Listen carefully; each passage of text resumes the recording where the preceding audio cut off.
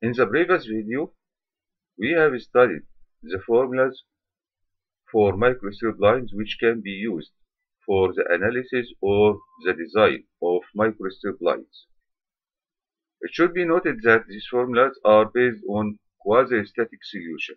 Quasi-static solution, it means that it is nearly based on DC analysis or static waves. The question now is, what is the effect of increasing the frequency on the characteristics of the microstrip line? This video is studying frequency-dependent effects and higher order modes in microstrip lines. We say that at higher frequency, number of effects can occur that leads to variation of quasi-static results for effective dielectric constant, characteristic impedance, and attenuation of microstrip lines. This means that the effective dielectric constant is not a constant value as it has been mentioned in the previous video. Also, the characteristic impedance and the attenuation coefficient. In addition, these new effects can arise, such as higher order modes and parasitic reactances. Effectively, in almost all types of waveguides at higher frequencies, we are facing higher order modes. So it is not only for microstrip lines. Because microstrip lines is not true transverse electromagnetic lines, its propagation constant is not linear function of frequency. And this actually reflects on the effective dielectric constant. This means that the effective dielectric constant is varying with the frequency. Another important point is that in the quasi-static solution, it was assumed that the current distribution along the strip is constant. In practical case or in actual case, it is not constant. The current distribution along the strip conductor is not uniform across the width of the strip, and its distribution varies with the frequency. And maybe the more appropriate distribution along the strip looks like letter U. It is concentrated at the edges of the strip and is nearly very small or nearly zero at the center of the strip. The thickness of the strip conductor also has an effect on the current distribution and hence effect on the line parameters, especially the conductor loss. So the thickness of the strip plays another role, and this thickness in terms of wavelengths has another effect, because effectively if the thickness is slightly large, we are only dealing with the skin depth along the thickness of the strip of the conductor. In this video, we are going to study some of these effects on microstrip line. The first effect is the frequency-dependent effect of effective permittivity. We have studied effective permittivity in the previous video for microstrip line based on quasi-static solution, and we said that this effective permittivity is greater than 1 and less than epsilon r, which is the permittivity of the substrate. The effective permittivity as a function of frequency equals epsilon r of the substrate minus epsilon r minus epsilon effective at the frequency 0. Epsilon effective at frequency 0 is actually the relation of epsilon effective which we have driven in the previous video for the quasi-static microstrip line, over 1 plus g as a function of f. G as a function of f is a function defined as small g of f over fb squared, where g is a constant, equal 0.6 plus 0.009 z naught, where z naught is the characteristic impedance of the quasi-static microstrip line in this case, and f is the operating frequency in gigahertz, and fb is defined as z naught over 8 by d, where d is the substrate thickness and d in this case in centimeters. So the value of d is given in centimeters, not in meter. Z naught is the characteristic impedance in ohms. We can obtain the value of g, the value of fp, so we can obtain the function g of f. By this way, we can obtain the effective epsilon as a function of the frequency. It is interesting to note here that if the frequency is very large, so the value of f over fb squared is very large. This means that the value of g is very large. This means that the denominator here is very large. This means that this would be nearly zero. Means that at very high frequency, the effective epsilon or the effective permittivity tends to be epsilon r of the substrate directly. At very high frequency, the effective permittivity tends to be epsilon r of the substrate directly. On the other hand, or the other limit, when the frequency tends to zero, the function g of f tends to zero. So this would be nearly unity. In this case, it would be epsilon r minus epsilon r minus minus, so it would be plus epsilon effective of zero. So at the limit of the frequency is very small or tends to zero, the epsilon effective, it would be nearly the epsilon effective of the quasi-static solution. So we have two limits. At very low frequency, epsilon effective would be nearly the epsilon effective of the quasi-static solution. At very high frequency or at infinite frequency, epsilon effective would be nearly epsilon r, which is the substrate dielectric constant. It means that at a very high frequency, the microstrip lines would be equivalent to parallel plate waveguide, where the upper strip corresponds to the upper plate.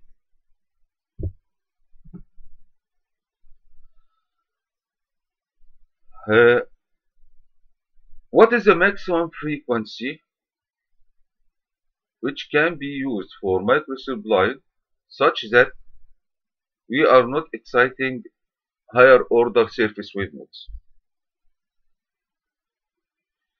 We have studied in the surface waves that the grounded dielectric substrate can support transverse magnetic and transverse electric surface wave modes. And we have seen that the lowest cutoff frequency for the transverse magnetic surface wave mode is zero. So at any frequency, there is transverse magnetic zero mode. So in the case of microstrip line, which is composed of grounded dielectric substrate and a strip above this grounded dielectric substrate, there should be transverse magnetic zero surface wave mode. Effectively, the transverse magnetic surface wave mode is composed of EZ and EX and HY. EZ is effectively at the same direction of the microstrip line. This means that the transverse magnetic mode will be excited along the microstrip line itself. The transverse magnetic zero surface mode for a grounded dielectric substrate has zero cutoff frequency, and because some of the field lines of this mode are aligned with the field lines of the quasi-transverse electromagnetic mode of the microstrip line, it is possible for coupling to occur from the desert microstrip mode to the surface wave mode. This means that some of the quasi-transverse electromagnetic mode which is propagating in that direction is converted to transverse magnetic zero mode propagating through the substrate. This is leading to excessive power loss because actually our plan is to guide the electromagnetic wave through the microstrip line. So any guided waves inside the substrate correspond to power losses because this part of power is not propagating through the microstrip line. It is propagating through substrate, and we are not planning to guide the wave through the substrate.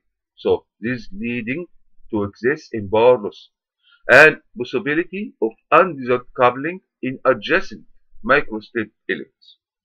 This coupling is effectively taking place in the longitudinal direction because in this case the electric field Ez is in the longitudinal direction.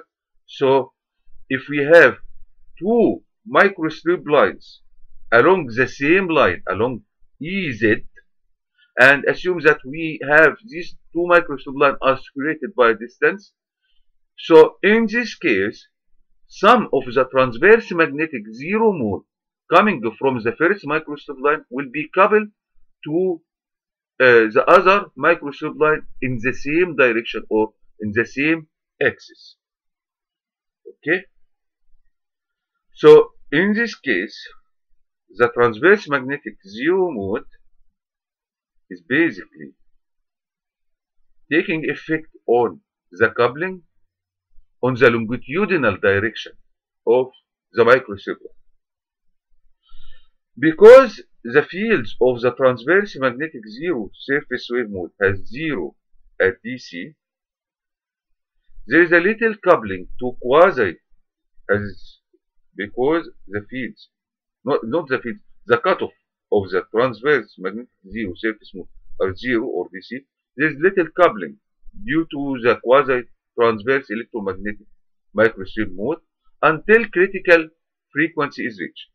Effectively, I cannot avoid the transverse magnetic zero mode, but at least I am trying to avoid the higher order surface wave modes. This means that I am not planning to use this microstrip line to reach the following transverse magnetic surface wave mode. The following transverse surface wave mode is transverse magnetic 1. And this transverse magnetic surface mode 1 is characterized by cutoff frequency Ft1, which we have discussed in the surface wave mode, given by C over 2D square root 2 over epsilon r minus 1 tan minus 1 epsilon r. So we should use our microstrip line below this cutoff frequency to avoid exciting the transverse magnetic 1 mode. So this the threshold frequency is greater than 0 and less than the cutoff frequency Tm1 surface wave mode.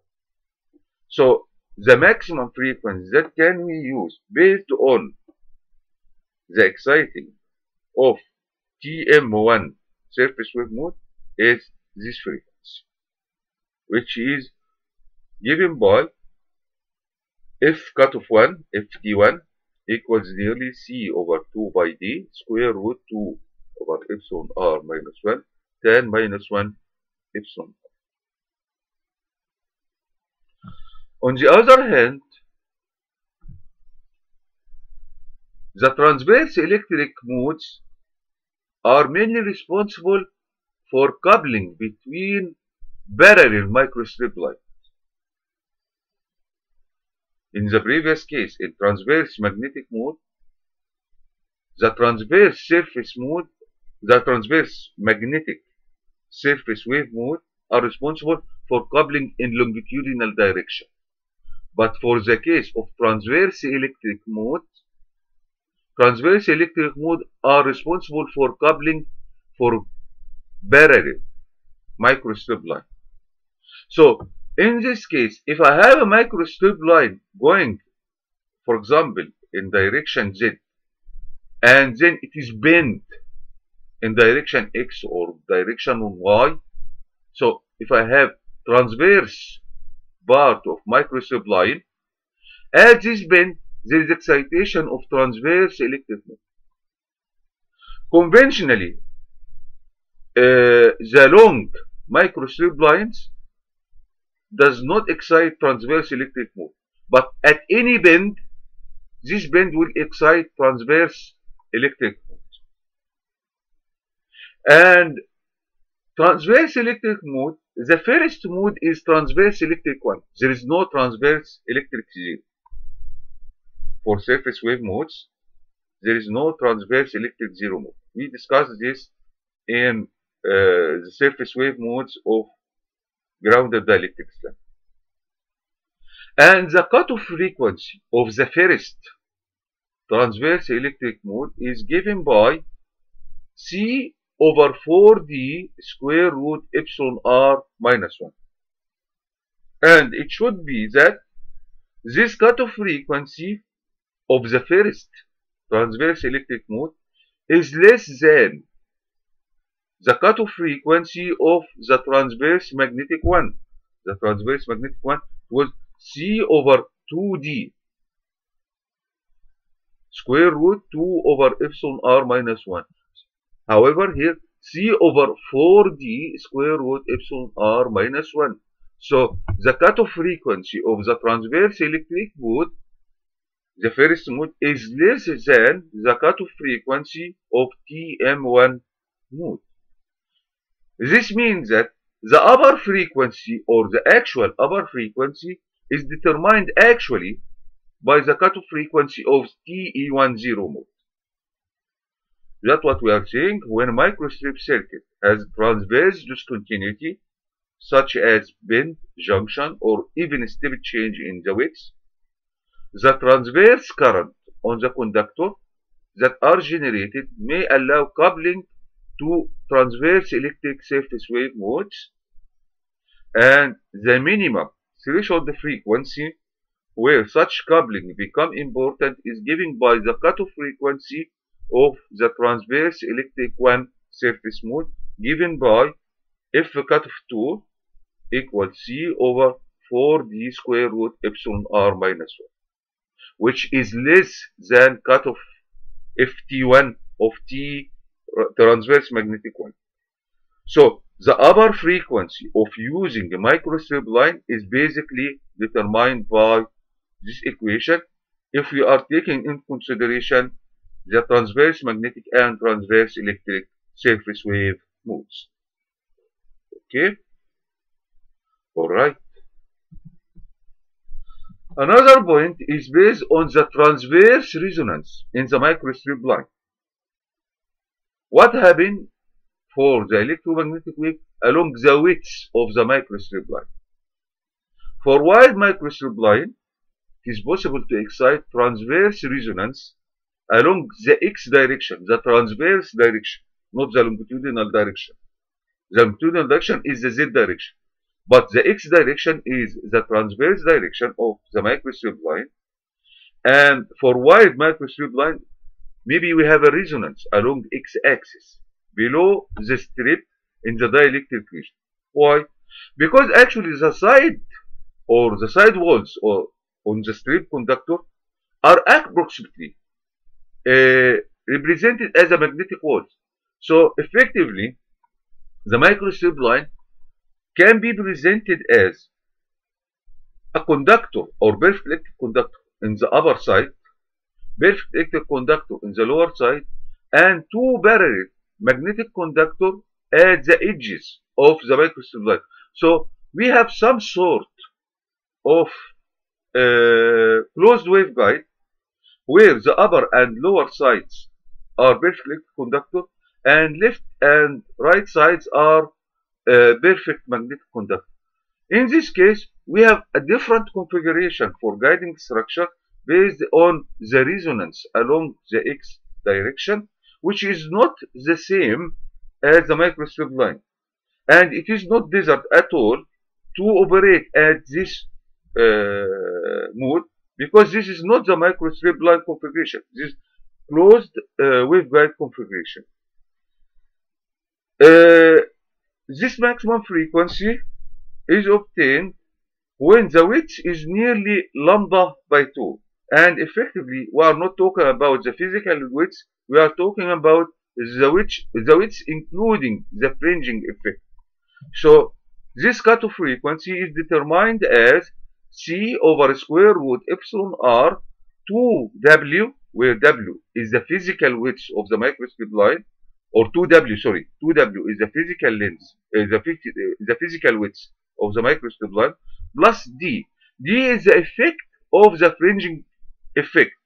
D effectively is the substrate thickness. And we have a fringing effect in each side is D over 2. So the total width including the fringing is 2W, which is the width of the microstrip line, plus the fringing effect in both sides, plus D over 2 plus D over 2, which is D. This corresponds to the cutoff frequency or the maximum operating frequency of the microstrip line according to the transverse resonance.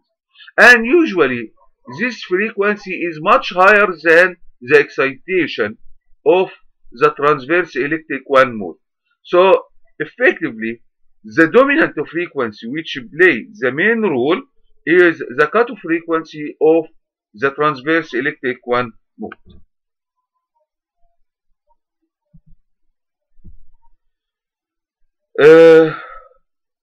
Another mode which can operate in microstrip line is the parallel plate type waveguide mode.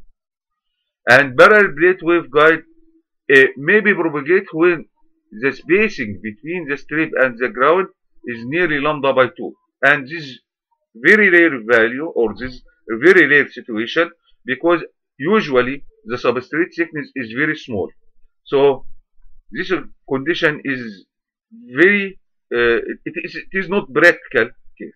But if it happens, if the substrate of the dielectric has nearly thickness around lambda by 2, the threshold frequency in this case is F cut 4, Ft4, which is C over 2D square root epsilon r. And usually we don't reach this frequency at all in operating microstrip. Okay, so now we have finished the frequency dependent behavior of microstrip.